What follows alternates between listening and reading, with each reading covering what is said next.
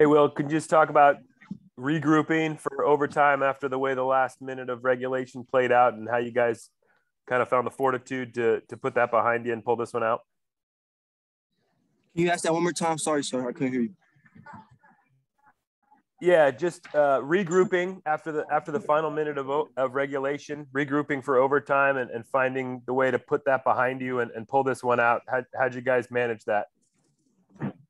I mean, I honestly would say just from my earlier experience this year, we had a couple games, where we hit a hump in the game and we didn't really get over the hump. I take part in that, like not showing great leadership, and then we're just a new team, so we didn't have like we weren't used to that yet. We haven't came together yet. So I think last game coming off the COVID stretch we had, and then going into that game and winning that tough game on the road, it gave us a little confidence just for us to know as a team that we could fight adversity, and I think we did that tonight. The leaders stepped up, especially like Jacob and Davion on the defensive end, and then they got themselves going. Eric's finally playing a big role again, so the whole team just coming along, and it's just fun, exciting. Matt, go ahead. Yeah, Will, can you just speak on Jacob's play and the big shots he was able to hit for you guys down the stretch multiple times?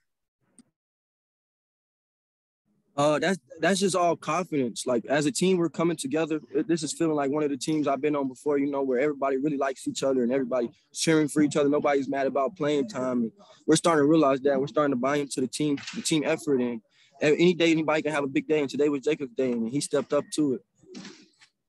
James, go ahead. Will, kind of following on that, it's one thing to be confident in yourself when you're doing a lot of isolation, as you guys have.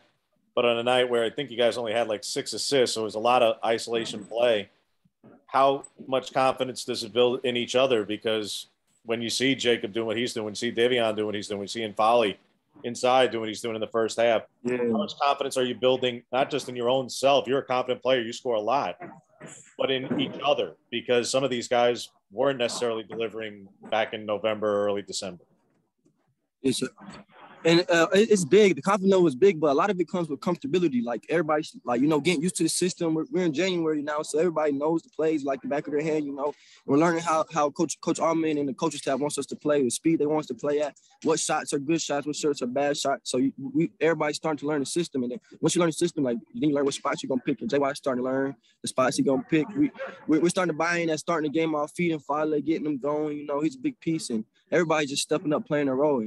And I think the thing that helps us the most is, like, this week, it just, like, coming out of the COVID stretch, we just felt like closer than we ever have. I don't know what happened, but the team just feels as close as we've been all year long, and it's starting to show on the court, Chris?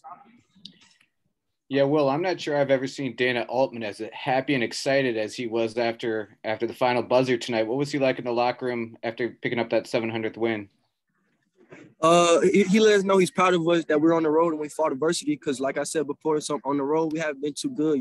We gave a couple games away, so he was just more excited about us fighting adversity than the win. But it was a big win for us just to get some confidence in the program, and get us back on the right track. But it was just fun, Zach Neal? Well, as fun as tonight was, and as exciting of an upset it was, you guys turn it right around and have USC on Saturday night, and that's going to be a really tough game. How do you take this confidence and really build it into something that you can work with on Saturday night? Yeah, that's another thing. Coach just tell us that, don't get too high or too low. This is a big win. We're going to enjoy it tonight, but tomorrow we got to refocus our mind onto the next game, right to scout report, get us a quick practice in, and some recovery, but can't let the win get to us. So we just take it one day at a time. We enjoy the win tonight, but tomorrow we're all about business again. All right, guys, I couldn't lower the hands, but anything else? Matt, go ahead. Last one.